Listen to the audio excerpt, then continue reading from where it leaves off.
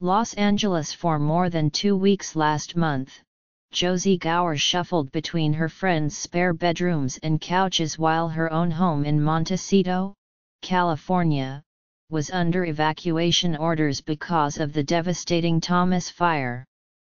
So on Monday evening, she told her adult children she was grateful to sleep safely in her own 2-story home. But just before 3 a.m., Ms. Gower, 69, and her boyfriend heard what sounded like an explosion and they rushed downstairs. When Ms. Gower opened the back door, she was swallowed by several feet of mud that overpowered her grip on the door frame and sucked her out of the house.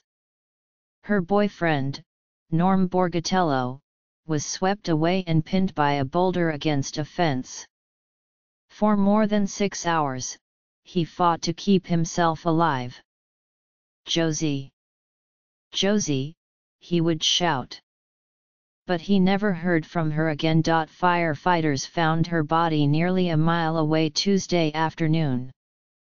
The only way they could identify her was by her fingerprints. "It doesn't make sense. I kept thinking the worst case would be a few inches of flooding," her son, Hayden Gower, said. "I keep thinking over and over about what we could have done different. Why did she go down there then? What could have stopped her from dying this way? It's too hard to imagine." The mudslides in Montecito wiped out entire blocks, killing at least 17 people with a brutal force that shocked residents and even emergency workers in neighborhoods that survived fires just weeks ago. On Thursday, rescue teams continued to search for as many as 43 people, holding out hope that they could survive in the thick mud, as deep as 10 feet in some places. The area was ravaged by the largest wildfire in California history last month, and the mudslides were a direct result of the burned ground. Without any vegetation in the way, the hills were vulnerable to falling rock and debris. Parts of the hills still puffed with smoke from those fires as the rain came down Tuesday. 4 children were killed by the mud. The youngest victim was just 3 years old, according to a list issued by the Santa Barbara County Sheriff's Office on Thursday. Nearly all of those who died lived within a 2-mile radius in the flatlands of this small wealthy community just south of Santa Barbara.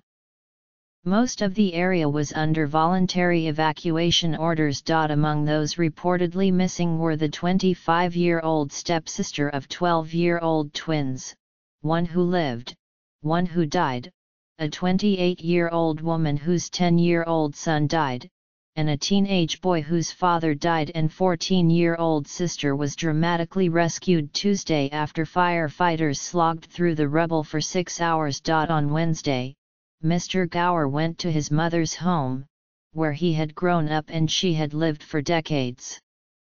The mud around San Isidro Creek had spread nearly 1,000 feet, he said, and there were boulders the size of cars. Last year, the front yard flooded when about 4 inches of rain came down in a day, Mr. Gower said.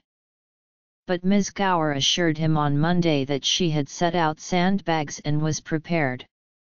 They had no idea that the mud would prove far more dangerous than the water. The creek was not even there, he said.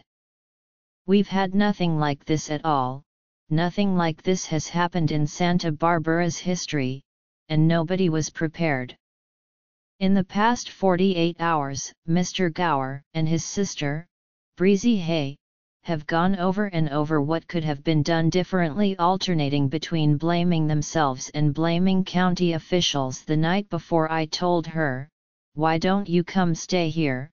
and now of course I wish I would have pushed her, Ms. Hay said Thursday. Like her children, Ms. Gower had been back in her home for only a few weeks. "I feel like the county let us down. During the fire, they took so much precaution. People didn't take this seriously. If it had been a mandatory, she would still be here." Some blamed the desire to stay put on evacuation fatigue. because so many residents had returned to their homes only in the days before Christmas. Officials from the Santa Barbara County Sheriff's Office did not immediately respond to requests for comment. But they have said that they notified residents of the danger and decided which areas to evacuate based on input from weather, fire, and flood experts. Like several other victims in the neighborhood, Alice and James Mitchell chose to stay home because they were not under mandatory evacuation, said their daughter, Kelly Weimer. The couple, married more than 50 years, had left for the wildfire and were still packed in case the floods forced them to leave again. So the Mitchells stayed in for dinner to celebrate Mr. Mitchell's 89th birthday and went to bed early. Their bodies were found Tuesday down the road from their house, which they had named Casa Contenta, the House of Contentment. All that was left was its foundation. Nothing else is recognizable, said Clay Weimer, the Mitchells' son-in-law. Another home nearby had apparently slid down the hill. The house next to them?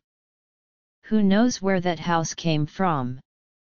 The white poodle Ms. Weimer gave her father for his birthday last year, Gigi, is still missing. Another nearby neighbor, Rebecca Riskin, 61, was found by the freeway about a mile away from her home, said her ex-husband, Ralph Riskin. The couple's 25-year-old daughter, Julia, was rescued by a Coast Guard helicopter from the roof of a cottage on Ms. Riskin's property. Mr. Riskin said, "Robert, my son, called me and said that his sister Julia was OK, said Mr. Riskin, before he was overcome with emotion. But he said, and I'll never forget it, we can't find Mom."